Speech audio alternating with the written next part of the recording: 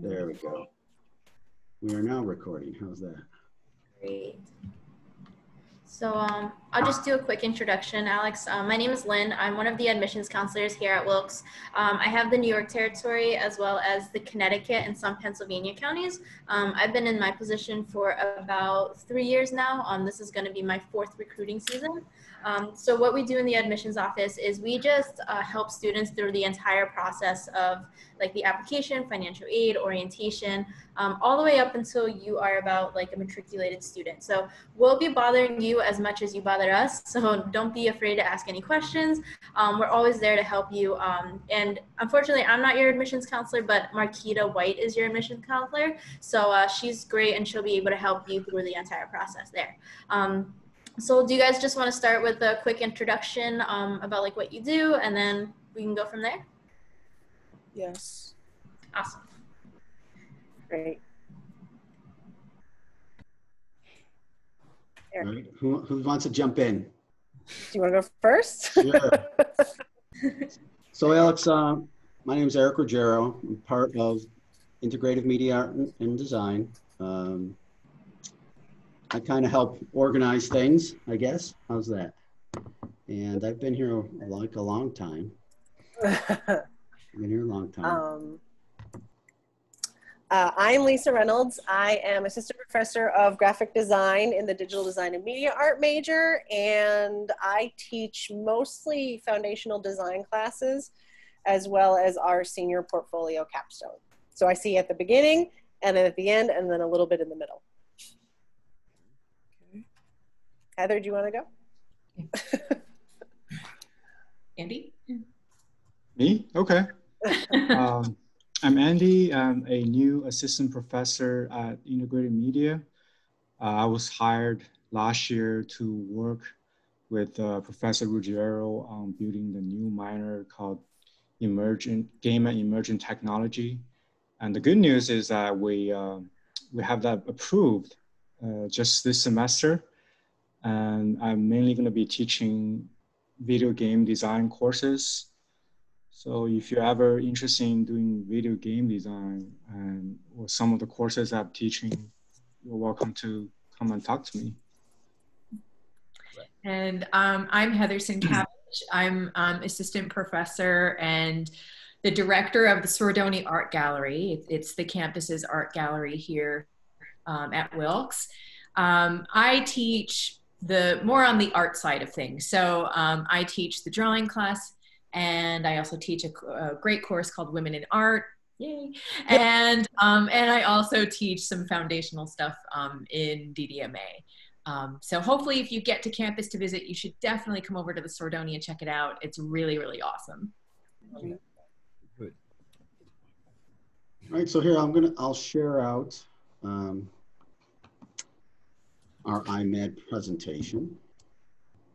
So welcome to Integrated Media Art and Design, offering both a Bachelor's of Arts and a Bachelor of Fine Arts in Digital Design and Media Art. So here in Digital Design and Media Art, we do lots of creative things. That's what our goal is. And we have our core courses of art, design, and technology that have a full range of creative content that we do in those courses, coupled with a thing called a cognate minor. So that's a specialty area. So the major credits are all together. The major and the minor credits are all together. It's 122 credits to graduate. And a good chunk of those, 18 plus, are in your cognate minor based on your interests. So majority of our students are in the art cognate minor. We also have, you see the others on the upper right-hand corner, communications, computer science, English, etc. And we have our new cognate minor. It's not there, is it, Andy? Game and Emerging Technology. I don't think it's there. No, it's not there yet. It's not there yet. That's how new it is. We have to resubmit this to the people that change that, us people, that is. So the curriculum is, as I said, the way it's set up, we have our core courses, our IM courses, integrative media courses of art, design, and technology. coupled with the Cognate minor and the Gen Ed courses. That's what comprises the core set of courses that you would take. As I said, many of us are doing, of course, all of us are doing creative things, but many are doing their own kind of area of expertise and interest. So we have students that are more graphic design oriented, let's call it, more motion oriented, some now more in the gaming area or interactive areas. So we have a full range. We're not a one-stop shop. All of our students really are focused on their own creative goals, and we're here to help achieve those. And you can see some career opportunities, and we have students that will show you at the end of the presentation that have gone into a wide range of these different creative production areas. Yeah, the really exciting thing about our major, and I think you'll notice it when you look at the sort of practice areas of all of our faculty, is that we all really specialize in very different areas. So it offers a little bit more of a broad perspective on how, you know, creative careers happen, how they manifest, the kind of work that you do. And just, I think it also shines a light on how multi-channel everything is now. Everything we do and every project one of our students do, as you'll see when you look at their portfolios, almost always has both a traditional print, a digital application, sometimes a motion or an animated application. So everything we do really is approached from a very multimedia perspective. So in this slide, we just really talk about, you know, our group, we have, I'd say, you know, relatively small numbers per faculty ratio. Our largest classroom holds 16. We often have classes that are lower than that. It gives us a lot of opportunity for us as professors to interact with our students on a one in a group basis. So we have a close-knit, let's say, family-oriented environment. I think that's very important for us. Our students really help each other and work together. We're really here to promote, you know, personal vision, and as I said here in the slide, an independent style and self-exploration, and really trying to explore your goals. So you expressed an interest in a couple creative areas, and we have courses that really touch on all those, and you can build your portfolio in those directions as you become more familiar with what you want to do, which is really, I think, a good option for students. Not always do you know what you want to do when you first start, but you want to do something creative, and I think our department really does that really well. Gives you the opportunity to start learning creative, different creative type courses, and then you can start to decide on the areas that you feel that you're really good at and really like. And here's a bunch of just words down at the bottom there that talk about things, you know, as you said, like animation, like interactivity. And a lot of it is, as I said, teamwork, communication, and creative problem solving. So we're very much interested in that. One of the things I mentioned early on is we do offer both a BA and a BFA, the Bachelor of Fine Arts. Heather, which is, there she is coordinating our BFA efforts. So if you have interest or questions on the BFA, that is, a lot of the information is online in our website, but Heather or myself, you can certainly contact or reach out to us to ask about more details in that. So the fine arts really just means that 65% of your courses would be in the creative arena. So either the IM or art-oriented courses, and there probably are a few others out there through approval can work for the degree also. Anything else you want to add, Heather, to that? Sure. For the BFA program, there is an application process, and what we do is we look at a small portfolio of work that you've already done, and that gets submitted to us along with a short essay that just kind of talks about your career goals. That comes to me, and then I disseminate it within the faculty of our department, these faces that you see right here. And we all take a look at your work and discuss. And then you get an admittance letter whether or not you got into the program. But bottom line is that you can be in the BFA program or you can be in the BA program. It's not like you're not going to be in the DDMA department. But there is an admittance process to get into the BFA program.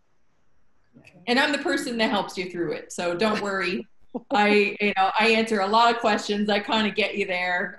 So don't worry. I'm happy to help at any time. No questions too small. Very cool. You have a question, Alex.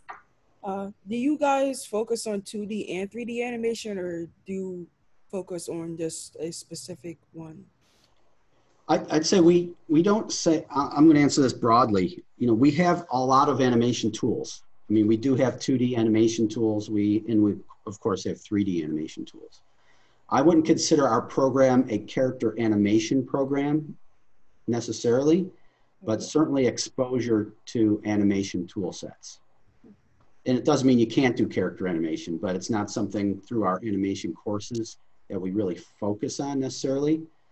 I know Professor Beekman does do character design in some character building and some biped and quadruped, so two-legged and four-legged movement things in his courses.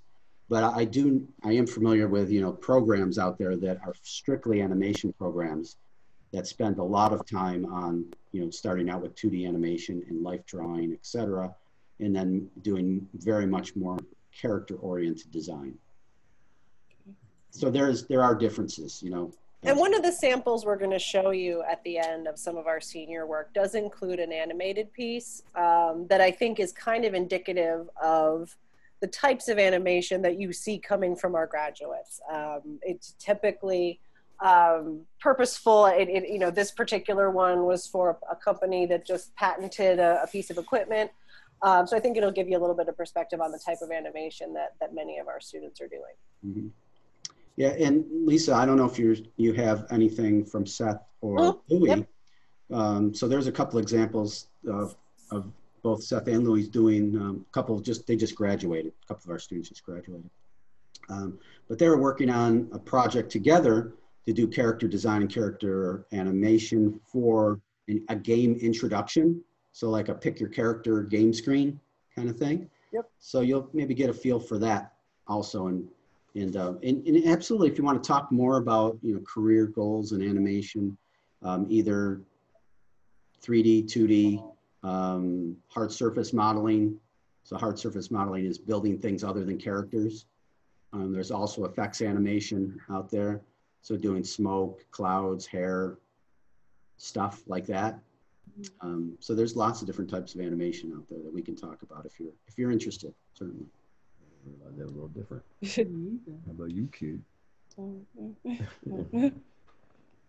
This screen really just talks about minors, that you can also minor here in DDMA, or you can also minor in art, studio art, or art history. So if you were over in biology, you know, or in someplace other than here, you can also minor in this if you felt there's a good connection. So for example, we're talking more to the engineers about the game and emergent technology minor, because we feel that visualization is important in engineering and biology and the sciences. So there, you know, if you weren't interested solely in the DDMA major, there are minor opportunities also. Many of our students, this just shows many of our students go through the art courses. So over, you know, 400 students a year go through art courses here at Wilkes. Not just our students, because we don't have 433 students in our department, but that's across campus. All right. So just a little history. So we started the department here in 2005. We started, you see from well, that's actually clean. This was a room was a lot more cluttered, let's say. So we started from scratch. We started out with 9 machines, and we kind of grew it into a couple classrooms, main classrooms that we have. We have a little corner hub here in Bryceth, as Bryceth Hall, the building. Those are photos. I'm actually sitting at that computer that's in the upper right-hand corner on the left. Unfortunately, I came in to get this camera working, and I didn't have time to fix it. So unfortunately, this just gives you a little view of what the studio looks like, or studios, I should say, look like. And it's like I said, it's a community feel. It's students come in here possibly 24/7. Not that we promote middle of the night, last minute working, but it is card swipe access to both the building, not during the day, but at night, and the lab all the time. So our students have access to the labs if you're either taking courses in IM or DDMA, or if you're a major, you have access to the labs. As you can see, I maybe can't, but we do have some Mac-based studios. So one classroom now has iMac Pros, and the other studio has Mac Pros. Certainly the whole Creative Cloud and the Adobe Suite, the whole Maya bundle, Unity. There's also some specialized tools like Nuke and Houdini out there if you really were interested in doing more feature film oriented effects work. Let's see. Just a little demographic as of 2019. Sometimes you feel interest in that. When we started out in 2005-06, we had about 15 majors. I think we actually started out with less. We are about at 55 even this year in 2020. I don't know the breakdown, male to female ratio, but in terms of department size, as I said, we do have about 55 students in the major. That is good.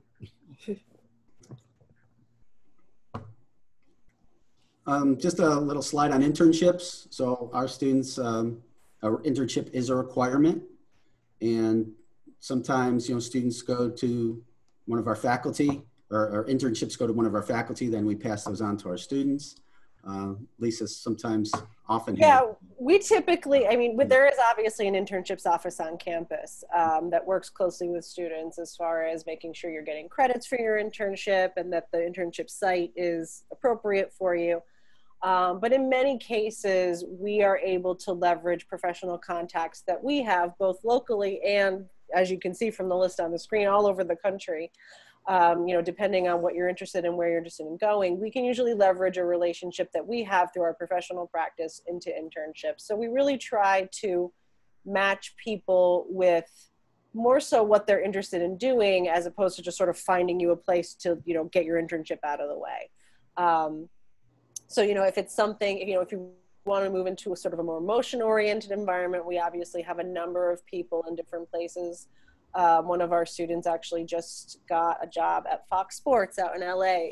So we're really excited about that. But, and then we also have local agencies that we do quite a bit of work with. We're all on the boards of organizations and places that are always looking for interns. So we do personalize the process of finding an internship as much as possible in that way. Yeah, absolutely. And as Lisa said, we do have an internship office that has been doing some great internship work. They bring, well, unfortunately right now they couldn't bring people to campus, but prior to this whole mess, we had several, at least one a semester, what we would consider an internship job fair. In one of our buildings, they filled the whole place with prospective employers and interners. I don't know if that's a word, but I just made it up. So, but it's been, I think, a very robust thing that we've been doing here at Wilkes, certainly. And sometimes, you'll find too, we have many students that have done more than one. We have several students that graduated this year that did 2 and 3 and 4 internships over time, depending on, freelance jobs or side projects that they're able to pick up as well. So again, the work we do is unique in that way, and that you could conceivably be doing more than one internship by the time you finish your 4 years and have a really great, perspective on where you do want to work and also where you don't want to work and the kind of work that you don't want to do. That's an important aspect of an internship. Right. Yeah, and there might be things that you have on your mind that you want to, you have a company. Oh my God, I played that game. I want to go work for that company, or, I saw that movie and I want to try to work for that company.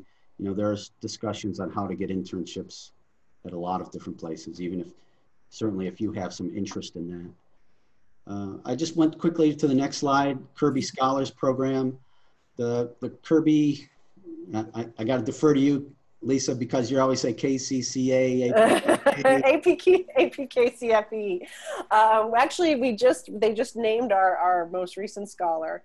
So the LP Kirby Center is the Center for Free Enterprise and Entrepreneurship on campus. It is generally attached to our business school, but they have a program called the Kirby Scholars. And what they do is they choose usually 1 to 2 students from each major who can come in and work with the clients that the Entrepreneurship Center has. So people starting up new businesses or people looking to grow their businesses in the community, both on campus and off, use the Kirby Center as a resource. So our students, like right now, our Kirby Scholar, Anna Perez, is a student who transferred into Wilkes University.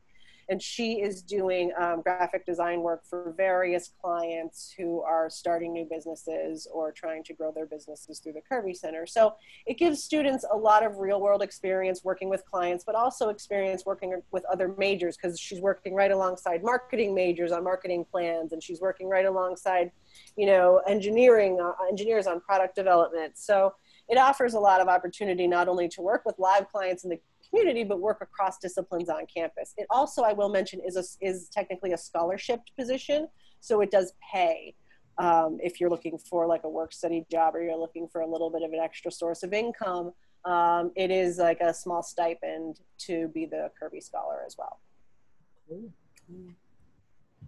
Studio 20.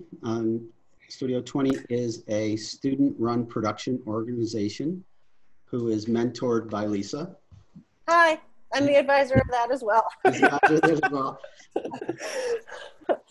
So Studio 20, we take on live clients, again, from the community. So if somebody either on campus or off is starting a business, having an event, we do t-shirts, we do logos, we do instructional videos, we do animations, we've done book design for professors on campus. So again, it's an opportunity to give students an experience with client interaction. It gives them experience with, live jobs in the community, professionalism, learning how to communicate with clients properly.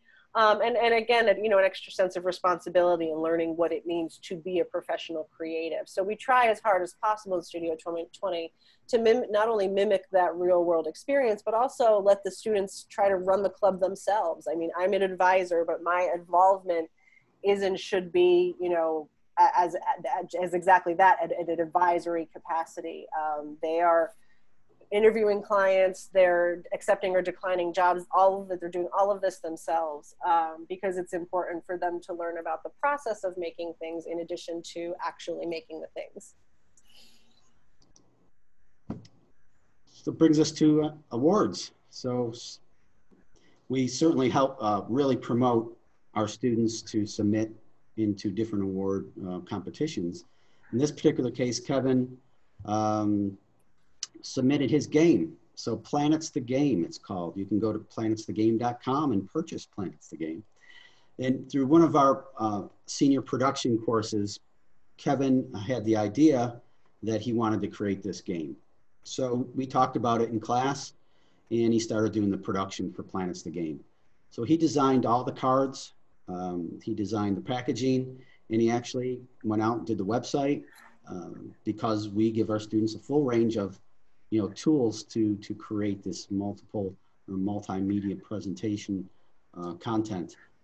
So you can go to Planets the Game, and he won in 2017 for the Tabletop Award for Pennsylvania Consortium of Game Developers.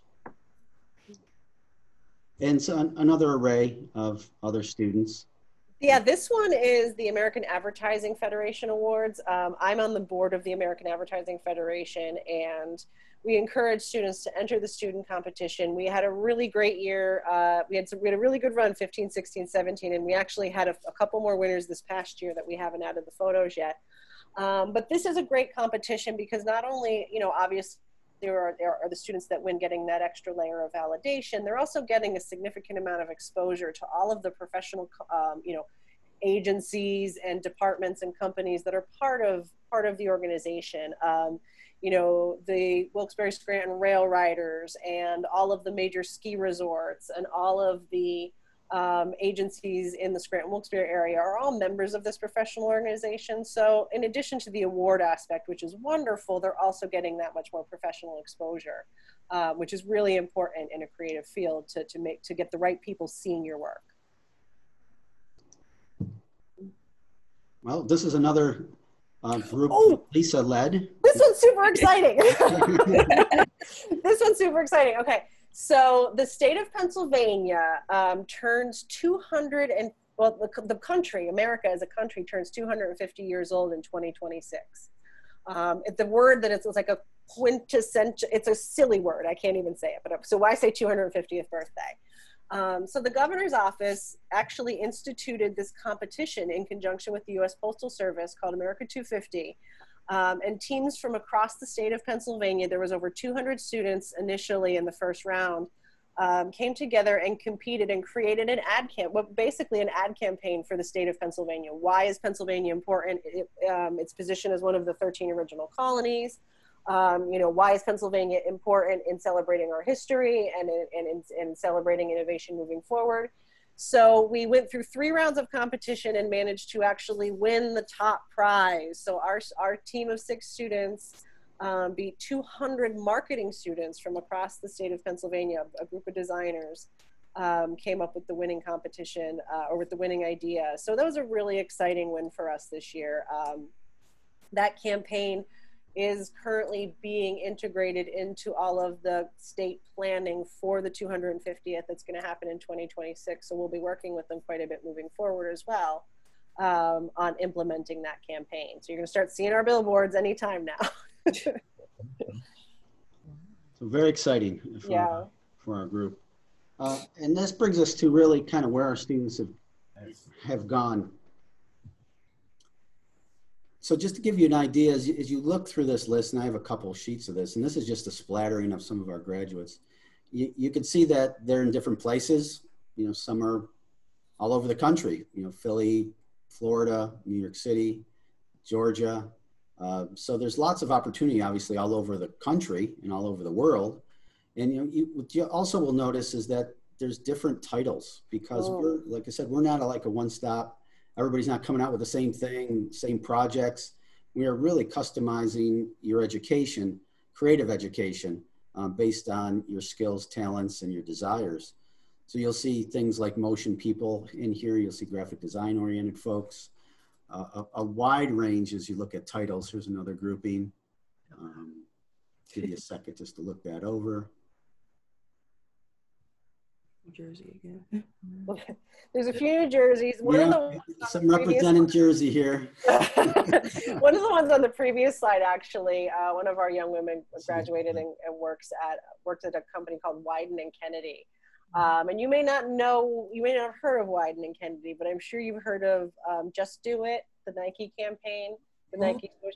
That's Wyden and Kennedy. That's the ad agency that created all of that. And still, I believe, Nike still works with Wyden today. Yeah. That's Nike's agency of record is Wyden and Kennedy. So I mean, you're looking at things like the Weather Channel and Rubbermaid and Wyden and Kennedy, and you have some really heavy hitters here. But then you also have people like Nona out in Cape May, who started her own business. She has a thriving photography and design business that I mean, you're seeing even people working here in Pittston, at Benco Dental, all the way to, Westchester and other places out in Pennsylvania. So I think that's something to notice as well, depending on if you're comfortable living and working in a small market or a big market. We have people in all of those places. So it's not necessarily we're not necessarily just a design factory that's going to send you to New York or Philly. We could certainly do that. But we could also, find something that you can do and find a way for you to build a career in somewhere maybe that's a little bit unexpected.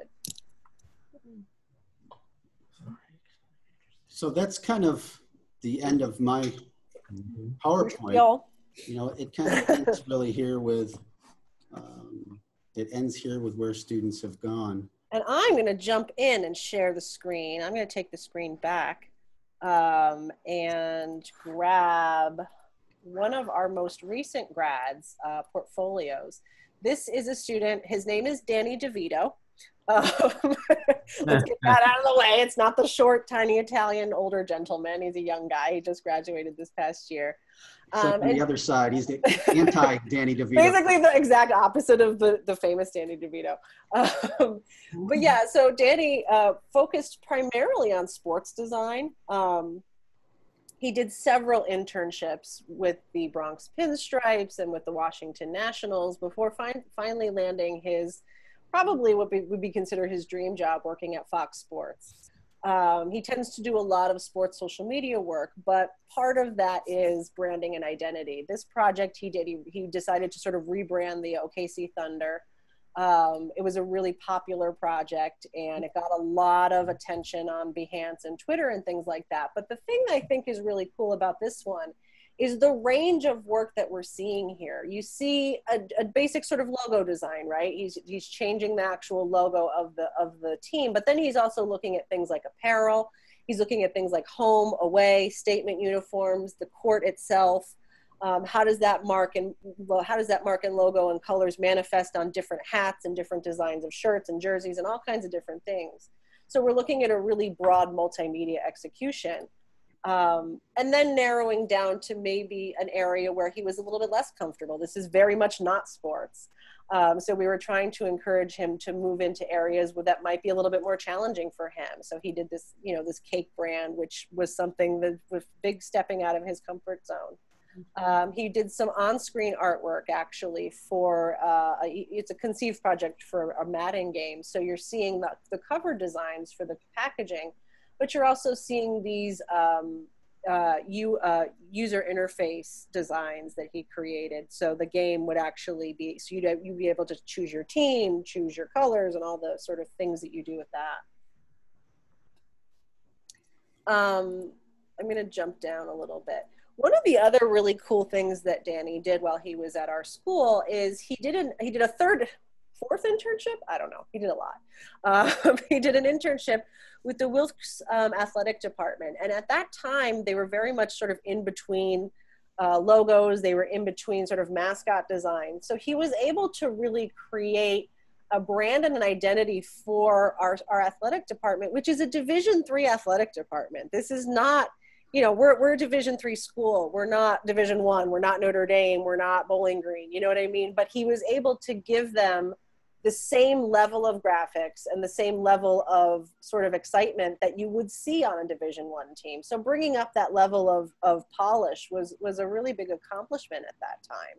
You can also see where he's using things like his own photography. So he would take his own pictures and then use them in the creation of the designs. And again, that approach, that sort of soup to nuts approach of all of the things that are involved in creating a beautiful poster like this and sort of seeing how it's made in the background was a really important aspect of Danny's portfolio. We have some editorial design that he did. He invented this women's magazine and sort of showed his skills with typography and organization. This is some of the work that he did with the Nationals. This was live work, so this you would have seen this were you following the Nationals on social media or anything like that. You would have seen all of these things, and that gave him a lot of experience in the professional sports world, and also made a lot of connections for him in that world because it is a very connected sort of place, just like everything else. So he was able to leverage a lot of contacts in the professional sports world. Let's see, I also have Louis. Okay, so Louis is a really interesting cat that just graduated. He draws. He's an incredible illustrator. He draws a lot of sort of comic book style art. That's kind of his thing. But he's also an exceptional 3D animator. And you'll see a little bit of that melt together in his work. So he really admired these DreamWorks, these classic DreamWorks movies. So one of the things that he did was redo the cover art. So he did all of these illustrations are Louis. And he re-illustrated and redesigned all of the cover art for those movies. He also, you know, exercised his skills in logo design and type management, in doing a restaurant menu, and then a full identity. And the cool thing about Louis is, you see these little mock-ups here, the little glass and the coasters and that kind of stuff. Most people will just sort of grab, those are mock-ups that exist in the world. So you grab a free one off the internet or grab the image of it off Photoshop and you know, carefully Photoshop the logo around the glass. Louis builds all of his mock-ups in 3D. So he actually created this glass out of, what, I'm sorry, Eric, what's the program name? I'm blanking. Cinema 4D. Cinema 4D. Yes. I don't teach 3D. So he created all of this in Cinema 4D, and he was able to customize it to look like exactly what he wanted. You'll see a few other examples of him doing that. And it was just such a great way to showcase yet another skill that he has.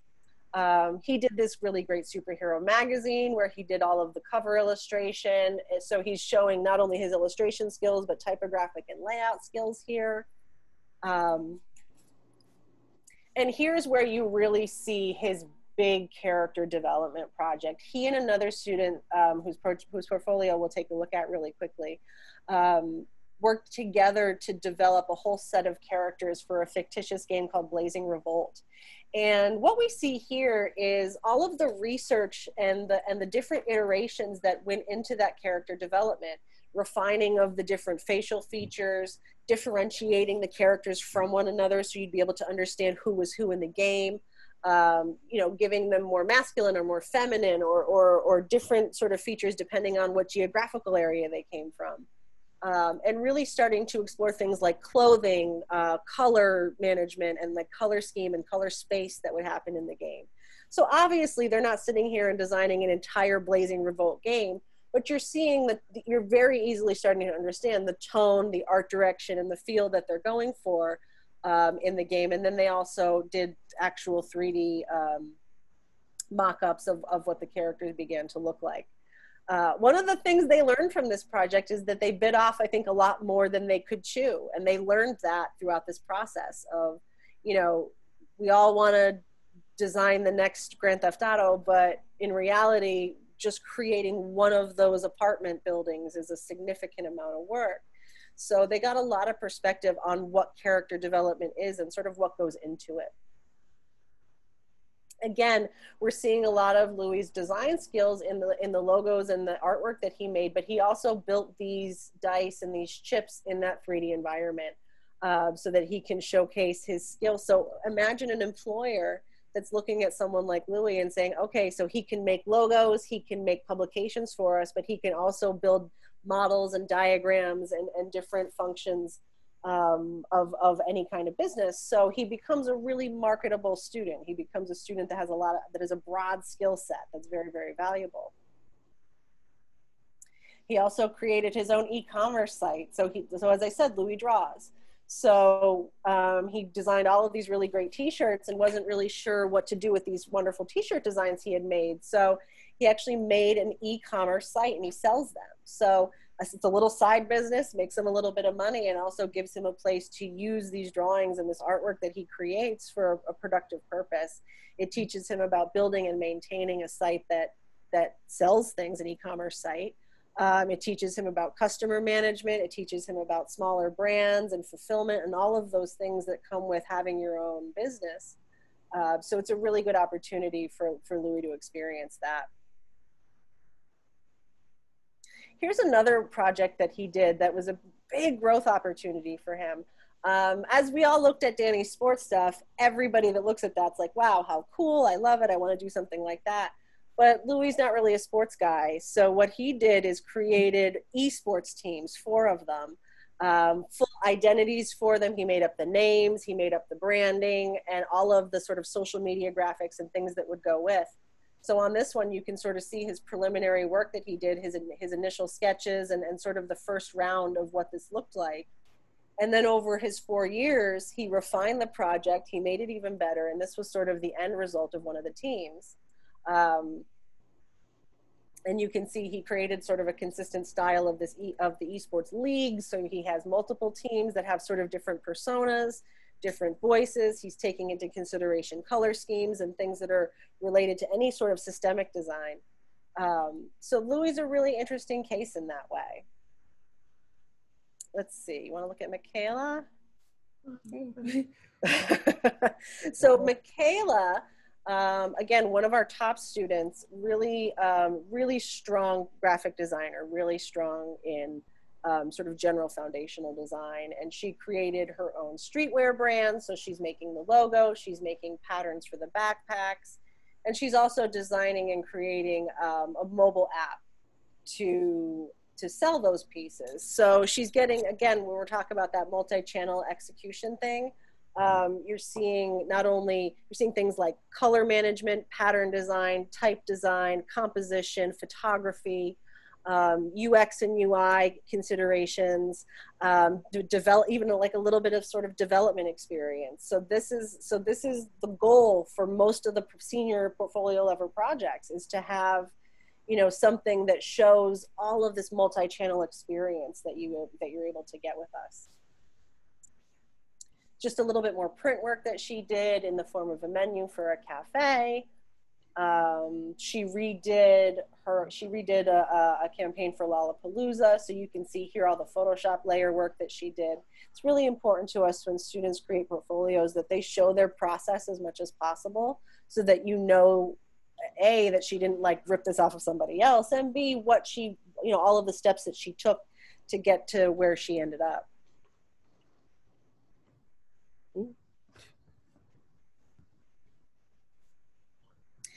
Michaela also interned with the Wilkes University admissions department. So there she was able to create materials like Snapchat filters and banners and web graphics and all kinds of, you know, various materials that sort of help with the recruiting efforts. And she also learned what it's like to work within an existing brand. She learned what it's like to work, like what it was like to work in an in-house department, which many companies have. So, you know, internships should be giving you the experience of different types of workplaces, and that was a really good one for Michaela. She created a tequila brand called Moctezuma Tequila that was based off of like Mayan artwork. And this was a great exercise for her for research. Very rarely are we starting projects by immediately just sitting down and starting to design things. Oftentimes we look into history, we look at other art that informs what our ideas are, we make sketches, we look again, back into history very, very much. And what Michaela found was that these figures of the owl, the panther, and the snake were significant figures in that culture. So and also looked at the illustration styles that they were using, the pattern-like and the line qualities that they would use. So she created her artwork using that sort of mindset and that concept. And that's where the research became really, really important. You know, she made these in Adobe Illustrator, because I know it's a correct. Yes. So she made the initial designs. She designed them flat, just as you see here on this slide, in Adobe Illustrator primarily, and then took them into Photoshop and made them into the mock-ups that you're seeing here. So most of our student work is a combination of multiple programs. Photoshop obviously is for photo editing and halftones and anything that's pixel based. Illustrator is obviously for illustrations.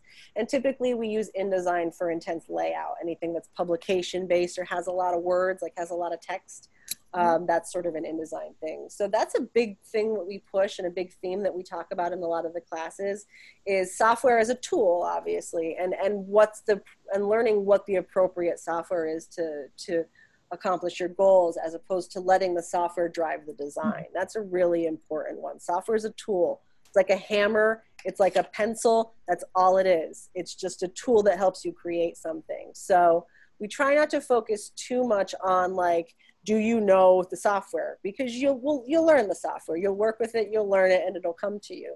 But those ideas and those concepts and that research and that work that you put in, that's unique to you. And that's something that's where the best work comes from. So we do encourage people to see software as a tool. This is a project that Michaela did in one of our upper level design classes where you learn a lot about the process of design. It's in IM 320, and we talk a lot about you know, maybe the less exciting parts. So these big, huge, large scale campaigns that you see on TV and on the web and everywhere, what goes into one of those, and how many people are working on those, and what does that kind of a team look like, and what does the documentation look like that you're working on? So it's very much the business of design. And she came up with this Enlighten project, which is a nonprofit that helps women attain college education. So she did a website, and she did an identity, and she did a logo and colors and all of the cool things that go with it. But she also did a lot of back-end research to create this thing that looks graphically very sound when you look at it. Mm-hmm.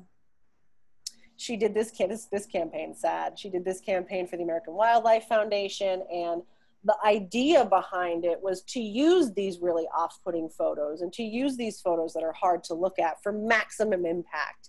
You know, she used the really big, bold type. She used the really unpleasant photos to really just punch you in the chest with how big and pervasive and bad this problem is.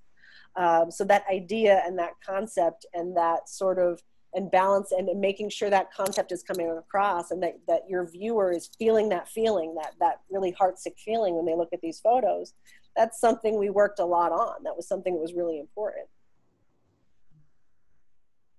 And then again, we're showing how these ideas and these concepts can manifest out into multiple pieces. These are just, you know, quick magazine ads or billboards or ads that you would see out in the community where it has a headline and a picture and boom, your message is there. But you can see it also extends out into more significant data and facts and figures and percentages that might compel someone to donate or join the cause. Again, Michaela's showing us a little bit of editorial design experience, as well as some significant Photoshop work. So you're seeing the original source images that she started with and where she ended. Mm-hmm. Yeah, it's really impressive, the work she did on that one. She put a little grill on him. This is a series of book covers that she did. So this is an opportunity for us to show her illustration skills in addition to her typographic management. She reinterpreted 3 classic novels, or I'm sorry, 4. And let me just really quickly show you Maddie's animation. This is a really fun one. So Maddie was one of those APKC, one of those Kirby scholars. So she was working with a young man, a gentleman who was creating this patent hack app. And she did all of these illustrations in Adobe Illustrator and then animated the piece. I'm just gonna play it real quick. It's only a few seconds. So now what? How do you protect that invention and maximize its potential? The answer is a patent. Unfortunately, conventional patenting options are costly, complex, and time-consuming. While patent professionals typically offer a sense of security, they can be difficult to work with.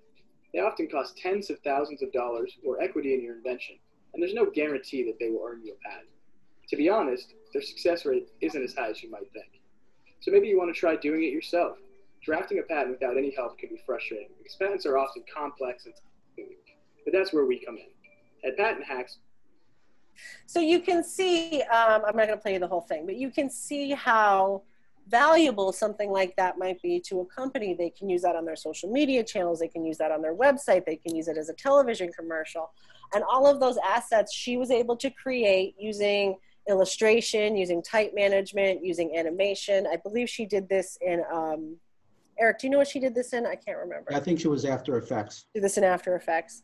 And all of these sort of foundation, you can, so that you can start to see how all of these foundational classes come together to be able to create something like this. It's not just one class in animation or one class in Illustrator. It's all of these, and I think she even took sound. We have a sound class that we offered. With Steve Houston, one of our adjuncts. So she even took a class in sound and how to create music and sounds for video. So, you know, you can see how all of those skills can come together and how they can create a really rich experience for your client and ultimately make you a really valuable person to work with and to give money to for making things. Ultimately, that's what we want. We want you to make stuff and we want people to pay you for it. Like, that's the goal. So I'm going to give the screen back, actually. I'm going to stop the share real quick there. Because I think we're just about reaching the end of our hour. Oh. Yeah. Right? And I'm sure you have questions. So, you know, I want to make sure I'm not taking up all that time. Is there any questions you have for us? We could not possibly have been that thorough. I have to think about a couple questions. And even if you don't think of them right now, and as Eric said, you're at the beginning of this search. You're going into your junior year of high school, right? Yeah. You know, even if a week from now or a month from now or 6 months from now, you think of a question that you have, not only even about Wilkes, but just about being a creative professional, you are more than welcome to reach out to us anytime. I think it's hard. I don't know what your experience is. I don't know what your family does or what exposure you've had to this kind of work, but I know a lot of people, parents especially, I'm a parent, I get it. My parents went through this same thing. A lot of people get a little panicky when you talk about the idea of majoring in art or anything creative. And it's really important to me that we always try to dispel that myth of the starving artist. It's not real. It does not, it's not something that happens. We're actually a very employable group of people.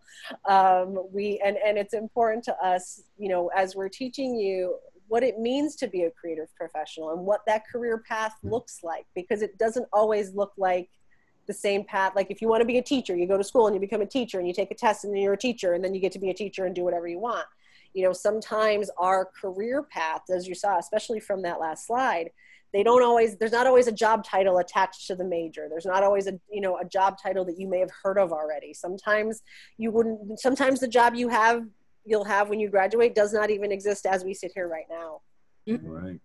So it's not something to be trifled with, but it's also something that can be intimidating and confusing to a lot of people. So if you guys have any questions or concerns about learning about majoring in a creative field, even if it's about another program at another school, please feel free to reach out, because we're happy to help people understand how to be creative professionals. It's really important.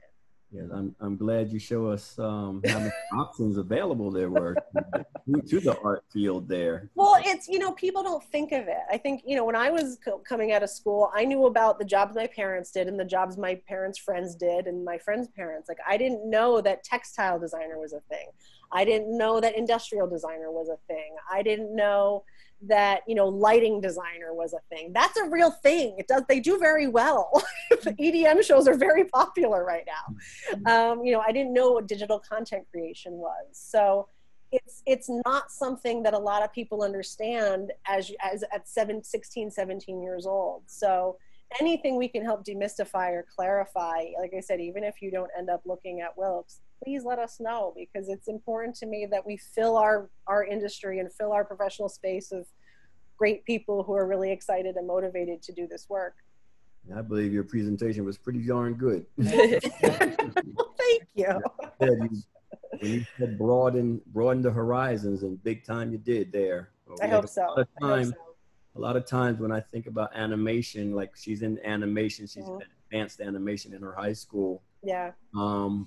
A lot of times I was always just thinking of cartoons and maybe game design. Yeah. But a lot of the stuff that you showed us here, like, you know, Yeah. making clothing and stuff to that nature, and the logos for the sports teams and everything. Mhm. Okay? Like, And even those, like, and even animation, and like, you know, I have a friend who is an illustrator and she works for a company that creates games for therapeutic purposes. Mhm. So right now she's working on a game. It's like a pirate themed game, but it's for kids who have trouble with spatial relationships. So they're designing this game for occupational therapists to use to be able to improve children's spatial relationships. There's a team of like 10 people working on this game. So, you know, there's so much more out there than just Disney and, you know, Hanna-Barbera and, you know,